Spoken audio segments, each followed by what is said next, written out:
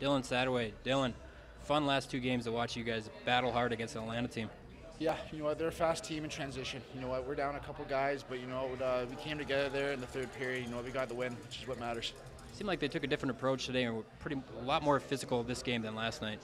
Yeah, you know what? If a team knows you're down a couple guys, where they saw us lose two guys yesterday, you know what? They play to that. You know what? They finish all their checks, they push the pace, and you know what? They just put pucks on net. You know what? They did a very good job of that tonight. Dylan, you hate talking about yourself, but I'm going to bring it up again. You had 7 goals last night this year. Tonight you picked up your 8th, a big goal. Take us through your 8th goal of the season. I was just shocked I got it through the D stick, to be honest. And then as soon as it came across, I kind of just buried my head and, you know what, tried to put it back far side. You know what, happened to go in and kind of ate a little bit of boards after that. That's a one-handed back toe drag.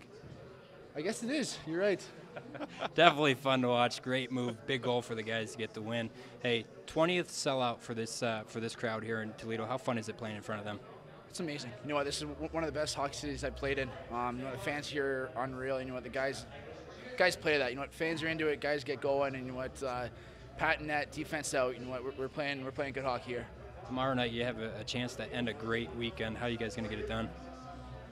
Go home tonight, get some water in you, get a meal, and you know, come back tomorrow morning and do the exact same thing we did tonight. Thanks for your time. Good luck. Thank you.